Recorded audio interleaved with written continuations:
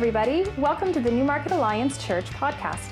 For more information on the vision, programs, and news of our church, be sure to check us out at www.newmarketalliance.ca. We'd like to encourage you as well that no podcast, no matter how good, can substitute for the experience of joining together in person at a worship celebration. That's where God really meets people, often through the love and ministry of others. At NAC, we meet every Sunday at 10 a.m. Now let's join this week's teaching. So I wonder if maybe you have some God stories that you'd want to share, particularly if you have a story about God at work outside these walls. Maybe stories of sharing the good news in large and small ways. And we won't belabor it if nobody does or if you're too nervous, but I'd love to hear from somebody if they have a little praise report. Is there anybody? Jacob Voth. Yeah, man. All right. So I'm still shaky because I get shaky when I'm on stage, so I'm going to sit. So... Do you want me to get an oxygen tank or anything? Sure, yeah. But for a lot of my childhood, I was bullied for being a Christian, just like blatantly by people in my schools. And it took a toll on me, to say the least, and I just kind of shrunk down and stopped talking to people, really. And I was just like the biggest introvert that would just not even talk to anybody about Jesus, especially. And recently, after the rock retreat with Glenn, when we went out to plan for the year, we talked a lot about being missionaries and inviting people to the youth group. And I had a hard time doing that, but because of all of the backlash that I've got, and it was just a hard concept for me to grasp. And just by the goodness of God, I invited one of my camp friends who lives in Vaughan to the youth group somehow, and he was just the most loving about it. And he took like a 2-hour bus ride down to come to this youth group, and he ended up getting back at like midnight. It was a lot, and he loves this church so much, and it was just such an encouragement for me to go from, if you talk about Jesus, people will make fun of you and hate you, to this guy going out of his way, and now he wishes that he could come every week. And it's just such a blessing for me, I think. Amen. That'll preach, buddy. That's great. That's great. Anybody else? Going once. Going twice. Julie, friends. This is Julie, everybody. Good morning. Yesterday we had the pleasure to be at Crosslands Church, I guess, to serve the needy. Thank you to Sherry, who organized it so well. How are you? Awesome. They loved it. They said, I had the privilege to talk to people. Mingle, sorry, I'm nervous. I didn't want to speak, but I feel I have to because amazing things took place. Uh-huh. And so people were like, oh, you're so many people here. We haven't seen so many people here before. So that was a big encouragement from the start. After that, it was just like nice to listen to them and hear their story, meeting a Christian here and a Christian there among the guests, or people who just needed to talk prayer for something. So we prayed, and then they were thankful.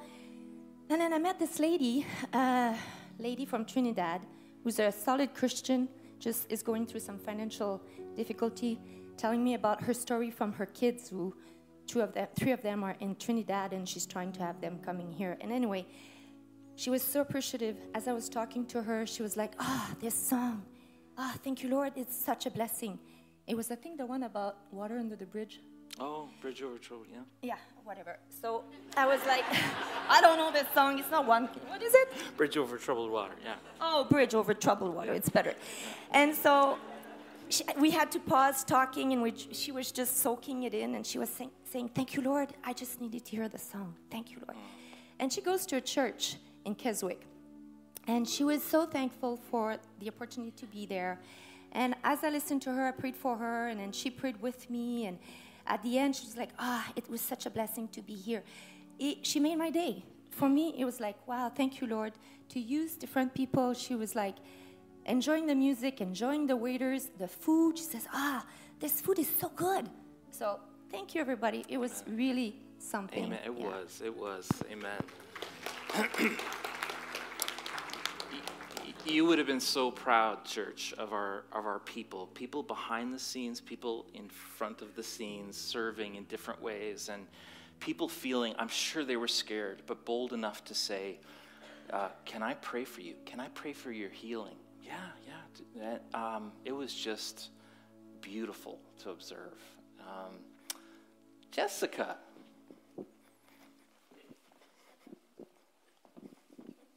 I didn't want to do this, and I was just going to keep playing, so I didn't have to, but... Do you want me to... No, I'm just going to get off the stage. Yeah, you can do it. Good one. So on Friday, I had the opportunity of going back to my former school that I was at before, and there was a student there who I hadn't seen since, I guess, like last year, and I had been told that she was struggling with anxiety and depression, and that she was talking about suicide, and she had been contemplating it, and she just got a lot going on. So I saw her, and she ran up and gave me a big hug, and then I said, "How's it going?" And then she started to cry, and I thought, oh gosh, okay. I said, let's go talk. So we went over to the stairwell, and so we just started to talk, and she was sharing kind of the struggles that she was experiencing right now, and that she was having these panic attacks, and she just is having a hard time. And so I remember that she had told me before that on Friday she goes to youth group. So I thought, okay, do I say something? Do I not? Like, such a touchy, like, place as a teacher to bring up, like, do you bring up faith? Do you not? Obviously, you're not supposed to. You're supposed to be neutral.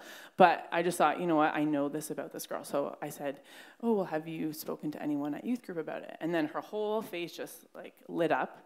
And she said, no, I haven't. And I said, well, that might be good. Like, if these people know you and they know, like, they know your heart and they know that, like, and then I'm like, do I say Christian? Do I not? And then I just said, if they know you're a Christian, like, maybe it's good for them to be there to support you. And she's like, yeah, you're right. And then I said, and again, I'm like, do I say this? Do I not? I said, have you prayed about this? And then she said, well, a little. And I said, you know what? Like, I think that's what you need to do. Like, in these moments when you're feeling these panic attacks, like, pause, and why don't you just pray and ask God to give you the breath you need, ask God to give you the whatever you need to get through that moment. And so I said, and I'm going to be praying for you. And then she kind of like turned and smiled. So it was just a neat moment where it's out of my like normal realm of being a teacher, but I just felt like, wow, like this was the connection that she needed. Yeah, so that was kind of a cool experience. Amen. Yeah. Amen. Thanks, Jessica. This is what I'm talking about. These are not dramatic conversations in some ways. They come up organically, and we all can do it. One more. Paul. Hi. I was just talking to Keith West at the break there. And, it was a year and a half ago, I was still trying to figure out how to walk. I was still in a walker, which is really amazing. The interesting thing, I've been at work on site now for just over a year. The interesting thing about where I am is there are 240 people that walk by my office door. I'm in charge of the facility and maintaining the building. And since last March, we had this, I spoke, and it's on our podcast, on our website, so if you want to go and hear it, it's there. But I've shared that with about 10 or 12 different people in the office, particularly one Muslim lady that came by, and she was very interested in listening to it. And she came back with a very positive response. And, I am in a unique position where I am. And even my supervisor says, you know, we're naming and tagging all the places in the building. I says, I think we're going to put Pastor Paul on your door. So, because I have a lot of people that come into my space, and we spend some very relevant and very deep conversations about all sorts of matters. So the Lord is there in our building, and I'm glad to represent him and to share the gospel with as many that come into my space. Amen. Amen. Good word, brother. Aren't you glad you don't have to manipulate and cajole and strong-arm people into the kingdom of heaven? And if that's what you heard in this series, I am so sorry. I am so sorry that you weren't listening, because that is not what was communicated. It was my dad's birthday last week. I made a beeline out of the service and sort of made it to Kitchener, where we celebrated his 75th birthday. And my mom, as she does on significant birthdays, made a little scrapbook. And it kind of was nostalgic for me, and it reminded me of this time where me and my sister were young, like maybe 3 and 6, and he would put us on the kitchen counter, and sometimes like facing away, and say, "Now, do you trust Daddy?" "Yeah, I trust Daddy." Do you love Daddy?" "Yeah, I love Daddy." "Well, do you trust that Daddy will catch you?" "Yeah, I trust Daddy will catch." "So, fall back." And I would fall back. And Daddy's big arms would catch me, and he'd put my sister up there and go, Do you trust Daddy?" "Yeah, I trust Daddy." "Do you believe he'll catch you?" "Yeah, I believe you." "Well, then just fall back." "No, Daddy, I'm not going to do that." So the lesson is that I'm more spiritual than my sister. I did that with my girls growing up, and I think my dad was just trying to create a sermon illustration on Saturday when time was getting short before Sunday. But today I want to remind you that you can trust your dad. You can trust your Father in heaven. You can trust him even with the people that you love the most. And so on this, the last teaching of this series, I want to wrap up by asking you, after all the challenges that I've given you to share Jesus outside the walls of this building, I want the last word you hear to be, now trust God with the results. Because guess what? We can't do it. We can't do it. Evangelism is something really only the Father can ultimately do. And so what I'd like to remind you of today is that God is already active, at work in evangelism. God goes ahead of us. God is already there. And before you even thought about bringing a friend to Christ, before you thought of praying for your neighbor or your relative, God was already witnessing to that person. You know how he does that? Well, he does it in several ways, actually. Here's one way he does it.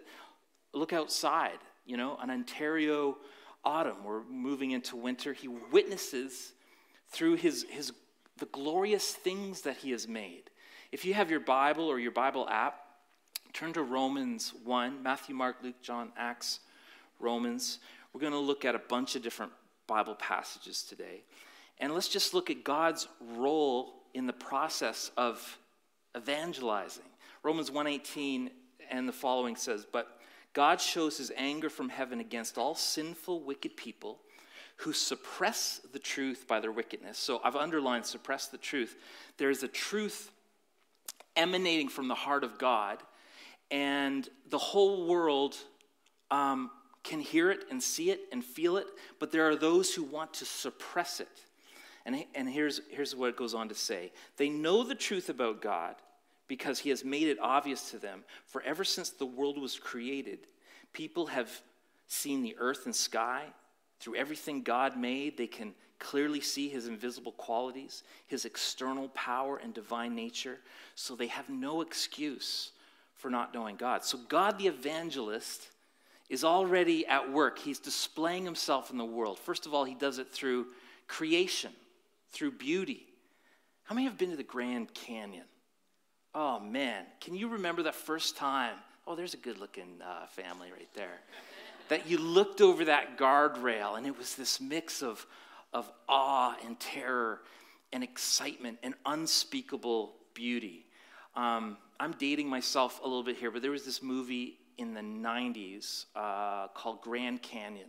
Had Steve Martin and Kevin Kline, and there was these overlapping stories that kind of illustrate the brokenness of humanity and the failing systems and the inability of government and even families to sort of hold life together. And so there's this scene I remember. Danny Glover is a mechanic, and he sits on a street corner next to Kevin Kline, whose BMW had broken down in a dangerous part of town. And Glover's character sits there, and they sort of lament over life and society, and his eyes kind of glisten, and he says, have you ever been to the Grand Canyon? Like, get yourself to the Grand Canyon, because God's love, God's power, God's majesty, God's common grace is wonderfully on display.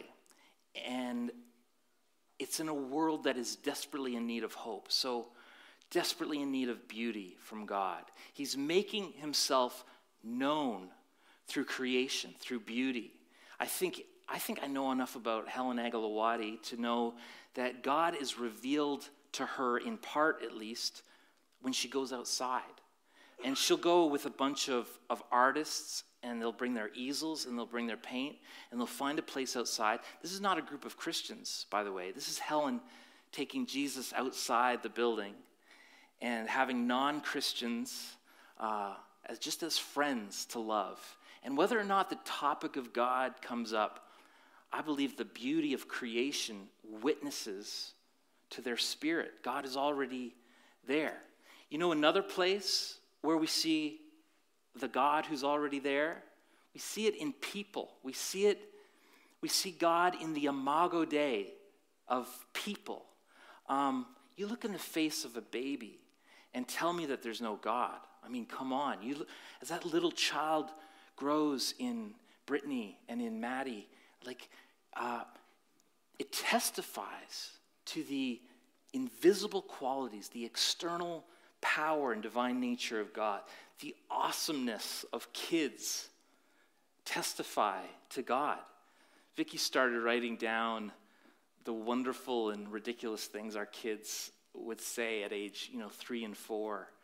And I'm so glad she did. I would have forgotten, because they were just little comedy factories.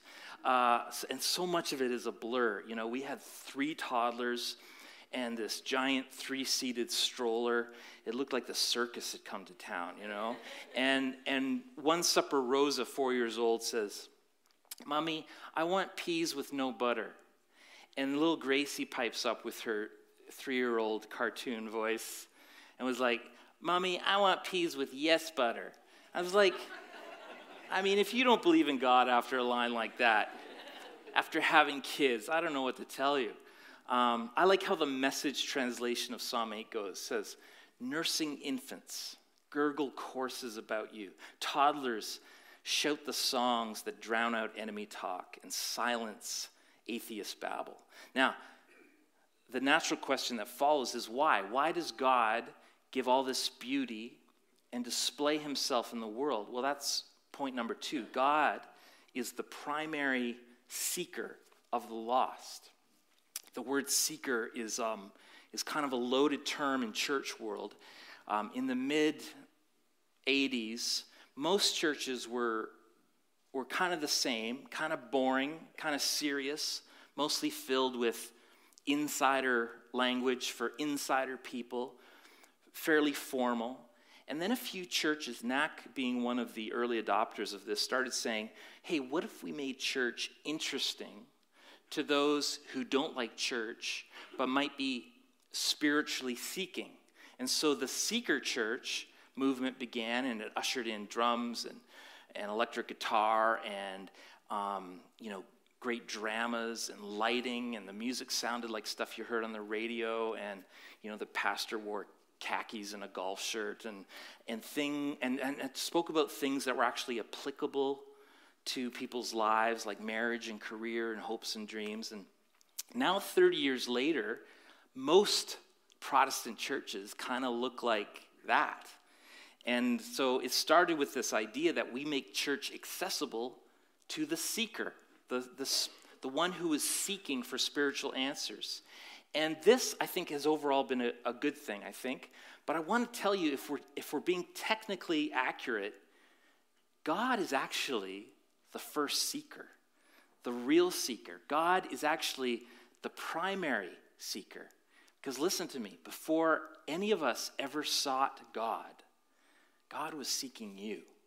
That's the truth. Look at what the prophet Ezekiel says in chapter 34. For this is what the sovereign Lord says, I myself will search and find my sheep. I will be like a shepherd looking for his scattered flock. I will find my sheep and rescue them from all the places where they were scattered on that dark and cloudy day. And then you look at the mission of Jesus in Luke 19. For the Son of Man came to seek and save those who were lost. The reason God displays himself in this world, the reason God goes ahead of us is because God is a seeking God. He's constantly seeking the lost. Have you ever lost a kid or someone? Parents, you ever lost a kid? It's freaky deaky, right? Like I was 4 years old, and in some department store that probably no longer exists, and I don't know if they still have these, but they have these circle-type hanger deals, right? And I thought it would be cool to sort of like just hide out in the, make a little tent, you know, in preteen maternity or wherever I was hiding out there, and next thing I know, it was like the rapture happened, and my mom was gone. Well, this lady pulled me over to the counter, and I remember her saying over the loudspeaker, "There's a little boy here who's missing his mom," and I was fine. Like I wasn't worried, but I remember seeing my mom come with this face is still stuck with me. This panicked face of like. You know what that's like, right? And some of you have had even scarier experiences than that. But, you know, maybe grasp the heart of God a bit in that illustration. That what God is doing 24 hours a day, a 24/7 seeking God, seeking his people. A God who the poet Francis Thompson famously coined as the hound of heaven, a pursuing God, a chasing God, a God who is seeking. You know, the story of the lost sheep and the lost coin and the lost son in Luke 15 is all about the nature of God who drops everything to seek the one. And I'm so glad for that. I mean, I have had the privilege, I guess, to be in a stadium to witness, for all intents and purposes, thousands of people come to Christ. But the angels in heaven rejoice every time just one comes to know Jesus, because God is an evangelist. And as much as you believe that you were seeking God, it turns out he was seeking you way before. That's the nature of God, is that he is an initiator. The atheist turned Christian, C.S. Lewis writes, I never had the experience of looking for God. It was the other way around. He was the hunter, I was the deer. He stalked me, took unerring aim, and fired. God is a seeking God. Okay, so point one, God goes ahead. He's already there. Point two, why? Because he is a seeking God. Now, a lot of you are saying, huzzah, I don't have to evangelize. No, that's perhaps get your hearing aid checked, because you have missed what has been said for the last 9 weeks. So, point number 3, God includes us in the work of the gospel. He does it in a couple ways. First and foremost, we are included through the work of prayer. Friends, I appeal to you to understand that our role in evangelism begins with the task of prayer. What does it be? Begin with prayer. Friends, what does it be? Begin with prayer. Okay. And look, ultimately, evangelism is a supernatural activity that takes place between God and a soul, and it happens really in this unseen world, in this supernatural realm. And there's all kinds of evil that seeks to thwart God's initiative. And I don't begin to understand it all, but I agree with Lewis when he says every square inch in the universe is being fought for, taken by Satan, countertaken by God. Evangelism is the activity that we're engaged in, but what occurs is really a mystery. The Bible says it all over the place. It uses this Greek word mysteria or mysterion. It's the mystery of the gospel. How can one even really articulate the transformation of a heart, the conversion of a heart? It occurs in this supernatural, unseen realm. You know, the invisible act of regeneration it happens through this visible act of evangelism. And from what we know of the scriptures, there's this war going on that we don't even see. And it's a war waged for your best friend and for your kid and for your mom and for your sister. Here's what 2 Corinthians 4:4 says. Satan, who is the god of this world, has blinded the minds of those who don't believe. They are unable to see the glorious light of the good news. Blinded, spiritual blinding, unable to see. You know, the late Billy Graham couldn't convince someone who was spiritually blind. I don't care if you're Stephen Furtick or Andy Stanley or Rick Warren or the Pope himself. If you have been spiritually blinded, that is a supernatural thing that really only God can correct. The Apostle Paul says our first activity in the work of the gospel is the work of prayer. 1 Timothy 2, Paul says to Timothy, I urge you, first of all, to pray for all people. Ask God to help them. Intercede on their behalf. Why? Because this is good and pleases God our Savior, who wants everyone to be saved and to understand the truth. Pray for everyone. Why? Because God desires all to be saved. Somehow, in the mysterion, the mystery of the gospel, the prayers of the saints. That's all, y'all. You know that? The saints actually participate, actually make a difference in the divine work of God. So pray. Paul says, my heart's desire, my prayer to God for them is that they will be saved. Personal prayer. Are you praying for your neighborhood yet? Are you praying for them by household, by name? Prayer evangelism. You know, I asked you this 9 weeks ago at the beginning of this series, and now I'm going to ask you again at the end of this series. By the way, maybe the end of the series is definitely not the end of our mission, of our challenge, not by a long shot. But if Jesus were to say to us today, I'm going to grant every prayer, I'm going to say yes to every prayer that you prayed this last week, would there be any new souls in the kingdom? Would there be any new Christians because of the prayers that we have prayed?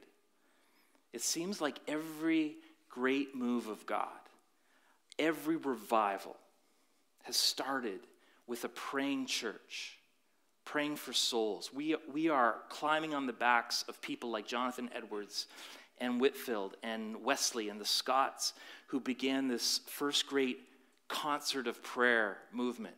You know, through Edwards' counsel, the Scots had a dream that every week in every church there would be one prayer meeting with half of it devoted to praying for people who don't know Jesus.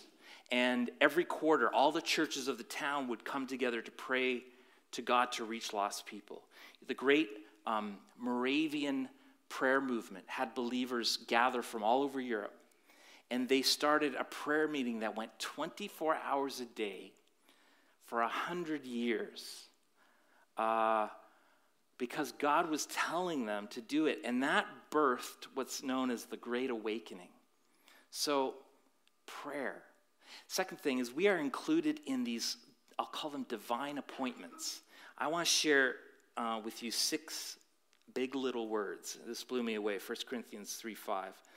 Paul is dealing with a situation where believers are saying, well, Paul, brought them to Christ. Or actually, no, Apollos brought me to Christ. And he's trying to get away from that because he knows ultimately God is the evangelist. And so here in verse 5, he says, what then is Apollos? What is Paul? Servants. And here come the words. Through whom you came to believe, as the Lord assigned to each. As the Lord assigned to each. Whoa, you mean I didn't lead somebody to Christ? No, it's big D, divine, little a, appointment. Okay, big D, divine, little a, me, appointment, assignment. God has set them up for us. They were set up for Paul. They were set up for Apollos. They're set up for me. They're set up for you. God has your appointment book. He's got access to it. And make no mistake, it's no mistake where you work or the friends you have or the neighborhood you live in. Divine appointments. The goal of every mature believer is to get to the place where we don't miss the appointment. And like I've said, if I'm going to practice this along with you, I've got my work cut out for me because I'm in Christian culture all the time. Christian people everywhere. I can't throw a rock without hitting a Christian. And I'm trying to convert people I'm like, Brittany, are you sure that you're a Christian? Because we could pray a prayer right now. And you're sure? Oh, darn it. And last night at the soup kitchen, I'll call it, somebody came up to me and said, man, I would have never pegged you for a pastor. And I was like, oh, that's the nicest thing everyone has ever said to me. You know what? I have had really interesting opportunities to share my faith. Well, some of it, quite frankly, has come from this role, this calling, this platform, literally and figuratively. People have brought their friend to church, and I get this profound privilege of being the communicator of the message of Jesus. Not many of you get to give an uninterrupted speech to a room full of people. It's a privilege.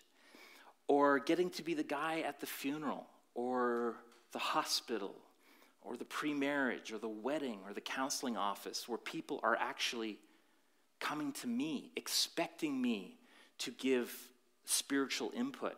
So I get this, unspeakable good fortune of people sometimes coming to me simply because of my title. But apart from that, do you know where two of the best environments have been for me to have spiritual conversation? This may only be for me, but it's been at the barber / hairstylist and at the sports bar. Something about somebody, touching your head and neck with scissors in one hand. I don't know. And honestly, because I'm an introvert, believe it or not, sometimes I hope that the stylist is just so engrossed with, my beautiful hair that they'll forget to make small talk. But sometimes it's divine appointments, man. And so they'll ask what I do. And then I'll decide right there if I want to tell them truthfully what I do. And sometimes I will tell them I'm a pastor. And then maybe they'll tell me about their mom that just passed away and ask what I think about an afterlife. And other times they'll barely hide their contempt, and it'll become clear that they're angry at God or the church or Christians. And that's when the conversation gets really interesting. I had somebody who was openly scornful, mocking. This was a boss of mine, actually, back before I was in ministry. And there was a part of me that wanted to go toe-to-toe. Because I felt I could. If we got into an intellectual apologetics thing, I felt like I could have crushed him under the weight of my brilliance. And these times, I must confess, happen rarely, but I felt the Spirit of God asking me to do something else. And so I said, I'm so sorry. It sounds like you must have had a really lousy church experience. And his countenance just changed, and his eyes welled up. Well, it turns out he was a PK, and had a horrible experience. Well, guess who became his favorite employee? The guy who just sort of shared life with. And I don't know today where his soul is at, but something happened in that moment where I became a confidant and a person he could talk to. Do you know, in the People's Republic of China, the largest nation in the world, over 1 billion people, there is what is called the Three-Self Church. Now, I may be getting my details wrong, and somebody could correct me later. I don't think I am, but this is the state-approved Christian church. So the Chinese government can safely say, yeah, we allow religion, we allow Christianity, we have freedom. And if you ever get a chance to go to the Three-Self Church, you'd probably sing some hymns, and you'd maybe read a little bit from the Bible and say a prayer, and maybe even hear a little bit of Bible teaching. It may all seem like pretty standard Christian stuff, actually, but here's the thing. They're not allowed to evangelize. That's part of the deal with the state, okay? You can do your thing as long as your thing doesn't include sharing the gospel. Now, there are tens of millions of Christians in China who have chosen not to be part of the Three-Self Church and instead meet at great risk in illegal house churches because they're so convinced that you can't be a Christian unless you share your faith. They say that the two just go together, and if you don't share your faith, you're not a Christian as far as the New Testament is concerned. I want you to know, too, that God joins us in evangelism. Is this scary? Oh, man, yeah, it's scary. I'm a professional Christian. I've studied theology. I get paid to do this. I mean, heck, if all goes to plan, this message that I'm preaching right now is actually going to be on the radio in Africa. Like, I'm kind of a big deal, right? And let me tell you something. Sharing my faith scares the living daylights out of me, okay? And I think that's part of this unseen battle, this satanic warfare that would tempt us with fear. And if you're afraid about point number 3, let me just bring you to point number 4. God joins us in these appointments, okay? What are the last words Jesus gave us? And be sure of this, I am with you always, even to the end of the age. So God's presence is so true in evangelism that Jesus says to his disciples, I'm sending you out like wolves in sheep's clothing. And you're like, I knew it.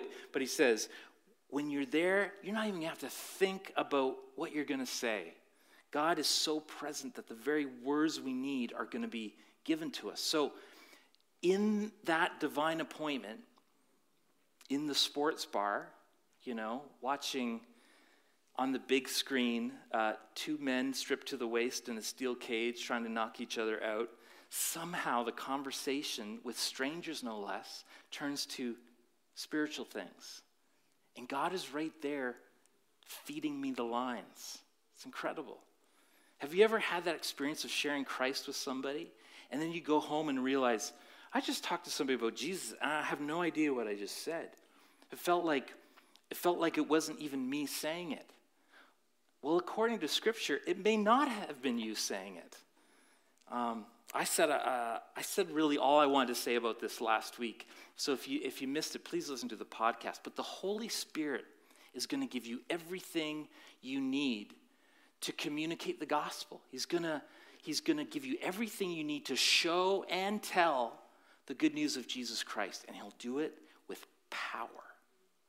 So point 1, God's the evangelist who's already there. Point 2, he does that because he's a seeker. Point 3, he includes us in the mission. Point 4, he says, hey, I think I'll come along with you. Last thing, and then we'll close. This is what I really want to tell you this morning. This is what I want to leave you with after 9 weeks of talking about Jesus leaving the building. Here it is. God is responsible for the results. You are not responsible, okay? God is. Our role is the role of witness. We can't save anybody. When it comes to the saving of a soul, when it comes to this mysterion of the gospel, that's God's territory, okay? The best we get to do is watch as God completely transforms someone, gives them new life, gives them new birth. It says in John 6:44, this is Jesus speaking, "No one can come to me unless the Father who sent me draws that person in." You know, that word draw is used later in John, and it's translated a little differently in English as drag. And it's the same word when it says, they dragged the nets in the boat. So if you think of it that way, Jesus says, no one can come to me unless the Father who sent me, you know, Star Wars tractor beams, unless the Father who sent me drags that person. And you say, that can't be right. That doesn't sound right. I say, well, here's what Scripture says. There is no one who is righteous, not even one. There is no one who understands, not even one. There is no one who seeks God, not even one. So this pursuing God and the mystery of the gospel and the free grace of Christ and the fact that Jesus is so utterly compelling and beautiful is what draws people in. It doesn't mean he puts guns to people's head. It just means he is the source of salvation. He's the initiator of our salvation. He's the pursuer of our salvation. He won't say our yes for us, but he's pursuing us. It's a God thing. Take this good news outside the building, and when we go, he joins us. And then he says, especially to us control freaks, hey, just leave the results to me. So the pressure's off, folks. This is not the hyper-competitive salesman meeting of Glengarry Glen Ross, ABC. Always be closing the deal. You don't have to worry about it. God is the one who closes the deal. I think somebody here this morning just had a weight taken off them because it finally hit them that the salvation of their spouse, of their kid, of their parent, of their sibling does not depend on them. And so to the mother, to the father, worried about the soul of their kid this morning, for the one worried about their spouse or their friend, keep praying. Keep being open to opportunities. Keep letting God create these divine appointments. And just trust that he is planting seeds. He's using Jesus witnesses that you don't even know about. Okay? And you can leave the results to God. And here's the best part. As worried as you are about their eternal destiny, and I'll be honest, I've sometimes thought, like, I'm not sure I want to spend eternity in heaven if it means being separated from my girls or my wife. But you need to know, as much as you love your family, your friends, you don't love them near as much as God loves them. And God has a good plan for them. You think you have a good plan for them. Let me tell you, God has a good plan for them. You can't even imagine the good plans that God desires for them. So leave them with God. Trust them with God. You know, statistician David Barrett suggests that today and every day, 75,000 to 100,000 people are going to accept Jesus as their Savior, come into the kingdom of God. Big D, divine. Little a, us, appointments. That's evangelism. We invite the band as we respond. God, we just want to trust you with the results. And having said that, I pray that you would give us the privilege of divine appointments, because our ears, our eyes are open. May they come one after another. People actually asking us, like, why are you being so kind? What do you believe about the afterlife? Would you pray for me because I'm going through a tough time? Lord, would you open those doors, I pray. And so we continue to pray for these names written down on the canvas. We thank you for these bells hanging, which represent each of them a story a baby step, living faith in the real world. And so next week, God, when those decorations have changed, when the bells are gone, and even as this series, wraps up, may it not be the end of our passion to take Jesus to the rinks and to the schools and to the marketplaces and to the neighborhoods, to take light into dark places. May we do our part in being your witnesses. And may they do their part in receiving you. And Lord, we just trust you to do your part in drawing all people to your loving arms. Thank you that you pursue us. Oh, the overwhelming, never-ending, reckless love of God chases us down. Will you stand with me as we close?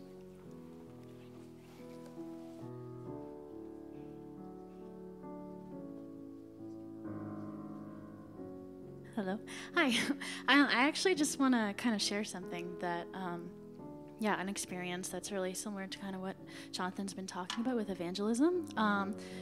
Sometimes God will call us to do the simplest, smallest things that might even seem weird, but will make a huge difference. I was just worshiping last Monday night, just at my place. I live in a basement apartment, so I was just listening to music, and I felt God calling me. So I was just like, God, lead me. Where are you leading me right now? And I felt him calling me to sing. Well, I'm like, oh, it's 11:30 at night. There's people upstairs. So I drove to the church parking lot. I live in St. Catharines and have a church there as well. And so I drove there, and I'm singing my heart out. Cop comes by, and I tell him, I'm just worshiping, But on my way out to the parking lot where I was worshiping, before I got there, I saw a homeless man on my street going through garbage and stuff, and I felt called to get him a tea, and so I got him a tea and a tea biscuit, and I came back and I couldn't find him. So I drove around the area a little bit, and I'm like, okay, I still don't see him, I'm just going to go home, and I really felt God calling me to go find him, bring him this tea and tea biscuit, you saw him for a reason, I called you out to worship at this time for a reason, and so I get in my drive, and I'm like, no, God, really, it's kind of weird. It's 12 o'clock. This is kind of sketchy.